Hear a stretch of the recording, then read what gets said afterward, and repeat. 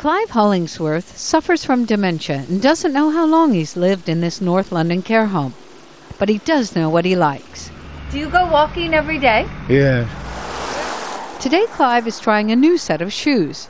Shoes with a built-in tracking device in case he forgets the way home.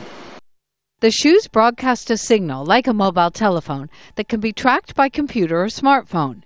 There are similar devices available that work with a wristband or a necklace medallion, but the manufacturers say the shoe is a safer option. That elderly people who are suffering from these diseases don't like to be wearing things they're not accustomed to.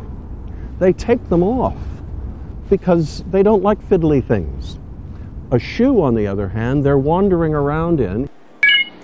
A computer receives the signal from the shoe and can be monitored by carers. Kevin Williamson looks after thousands of elderly people in central London, many of whom suffer from dementia.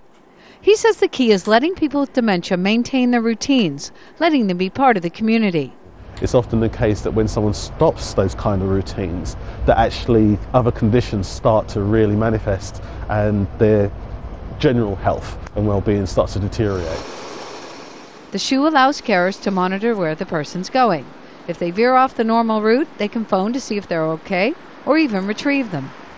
As people are living longer, more and more of us will suffer from dementia. Medical professionals are increasingly looking to science to come up with new tools to help people remain independent, and new technology, like these shoes, that will also keep them safe. The manufacturers say the shoes, which cost about $300, are selling well in U.S. retirement communities in Florida and California. But one drawback for northern climates, the shoes aren't waterproof. Jessica Baldwin, Al Jazeera, London.